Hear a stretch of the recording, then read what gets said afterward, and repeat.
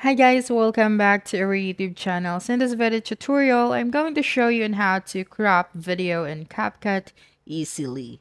Okay, so the first thing that you'll need to do is to open your CapCut application and then select the video that you want to crop. So just click on the new project. Okay, and then select the video and then click on the ad at the bottom right corner of your screen. Okay, that's right. And then from the options at the bottom, just slide to your right. Okay, slide to your right and then click on the edit option. Now click on the crop option.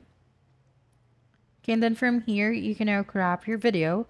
Just drag the edge of the video. So for example, like this, from your left, right, to the upper side or the lower part.